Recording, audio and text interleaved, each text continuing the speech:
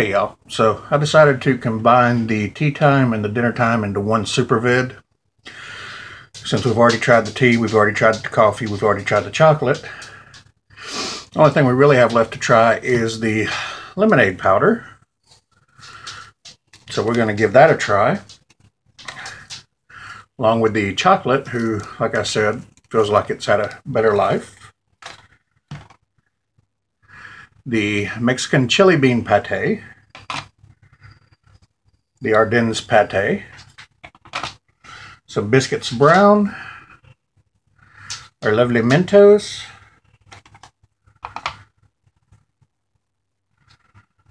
and of course our goulash with the Parisian potatoes.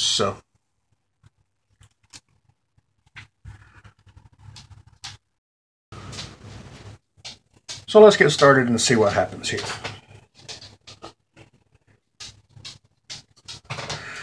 Alright, so for starters, have our lemonade powder. It's a good solid block. See if I can't make an opening spot here. It seems like it's a little crystallized, but we're going to dump it in half a canteen cup of water and see what happens. Some of it's chunky, some of it's still a good powder, so let's see what happens.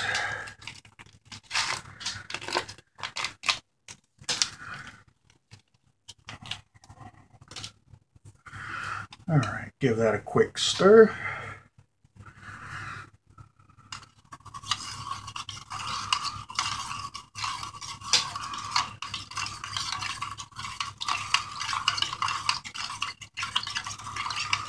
We'll let that sit a few minutes.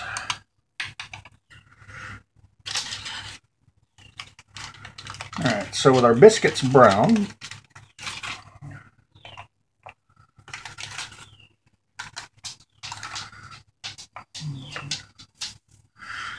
we have some Ardennes pate,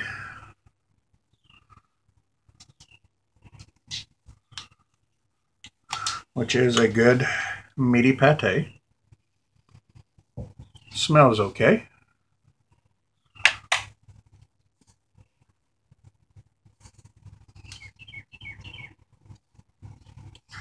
So let's take a little bit out.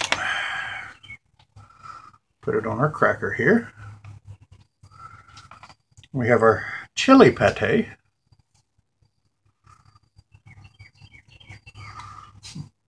little bit of oil on the top, but don't think that'll be a problem.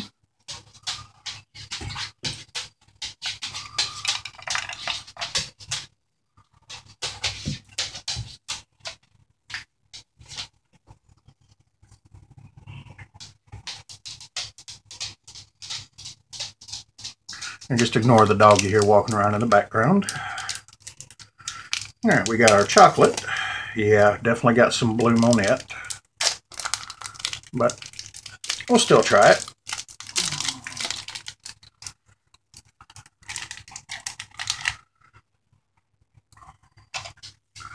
Our Mentos drop.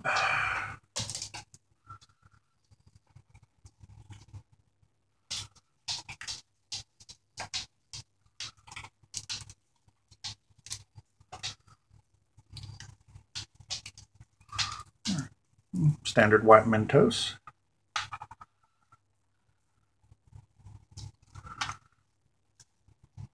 And of course, our goulash with Parisian potatoes.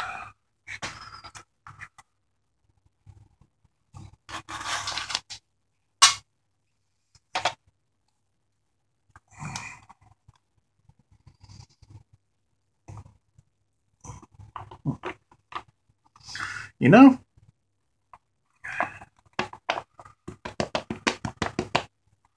that looks like the same thing that was in the hot chicken.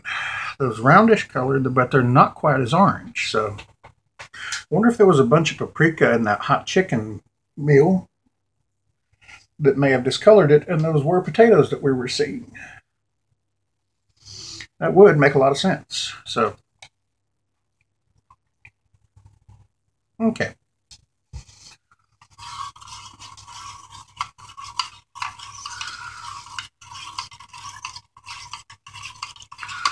So our lemonade has taken on a slightly yellowish color. That means it's good and dissolved. Although I do still feel a little bit of grit on the bottom.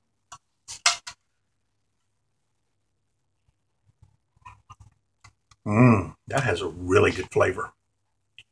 It's not too tart, not too sweet. Very refreshing. I chose to use cold water on this, which worked really well because it's a nice, cool drink. So let's see how this Mexican chili bean pate does.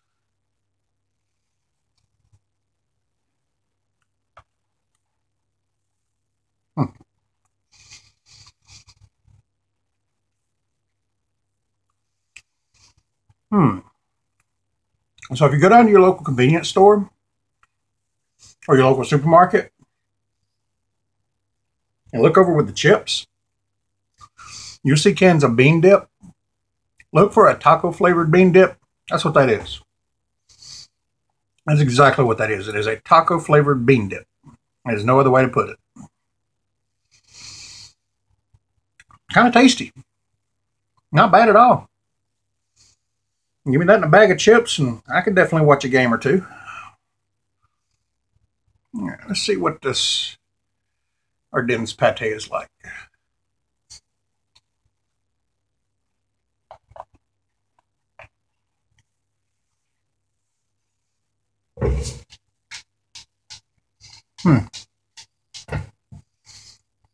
Really mild flavor.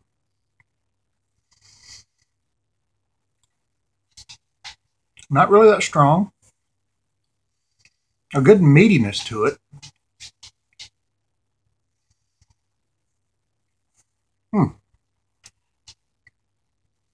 That is interesting. Still a big fan of the Spanish pate. It's been the tops in my book so far, but that one is not bad. It's not that heavy. It's got a real nice, mild, light flavor. Pretty decent. All right.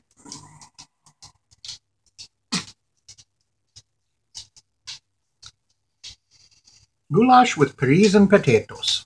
Let's try us a Parisian potato real quick.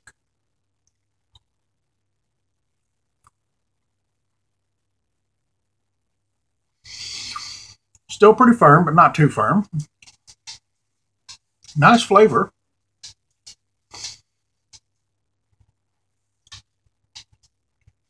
You can definitely see the hunks of pea in here. But I gotta admit, I like the hot chicken dish better. This one is not bad. But again, it's a very mild taste. It's not really spicy. The chicken dish had a real good savory flavor with that hint of sweetness on the back from the tomato. It was really good. This one is a little bit milder. How about we add on some sambal, or however they pronounce it. See if that makes a bit of a difference. Well, or not.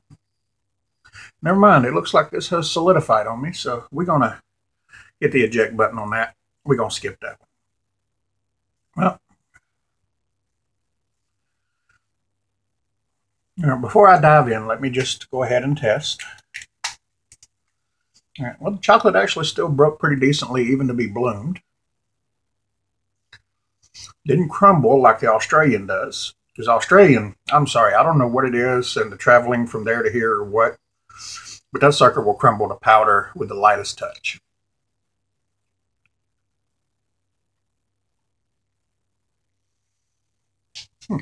This one did crumble when I bit into it.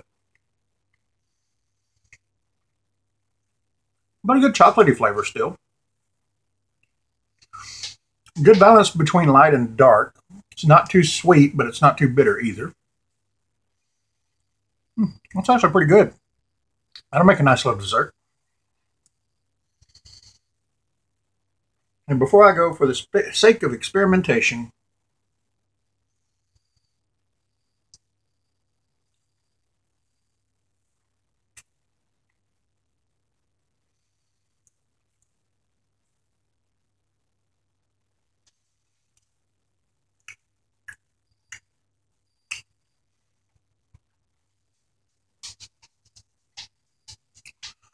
That's what I was afraid of.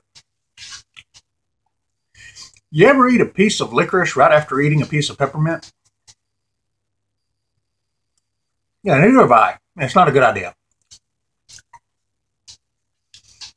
Those are like the musk lifesavers that came in the Australian mail. They're an acquired taste, you know. It's really weird. Yeah, really, really weird. Not a big fan of that.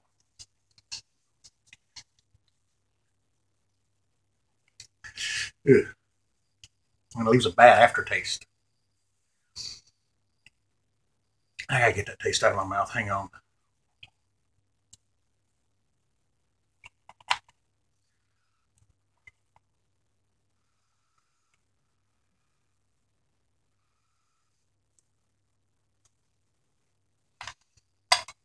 Better. Much better. All right, folks. Well, chocolate was good. Lemonade is great. The pates are interesting. The goulash, I'll be honest with you, I'm about to finish eating it, but before I do, I'm going to sneak over and grab me a thing of hot sauce real quick, because it could definitely use a touch. As for these minnows, yeah, you can have them damn things. Those, yeah, no thanks. So, excuse me. Well, hope y'all enjoyed. That's the Danish 24-hour meal. I'll have a little bit of snack stuff on here, but I'm going to finish my dinner real quick. So, till next time, y'all folks have a good night.